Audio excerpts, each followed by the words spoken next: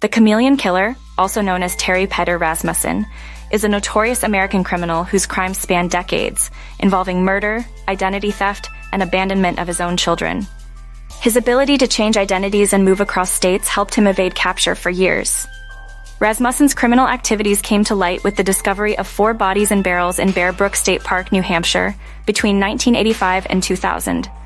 2 of the victims were identified as a woman and her daughter, linked to Rasmussen through DNA. The other 2 victims, also a woman and a child, remain unidentified. He used multiple aliases over the years, including Bob Evans, under which he was convicted of killing his girlfriend, Yoon Soon-jun, in California in 2002.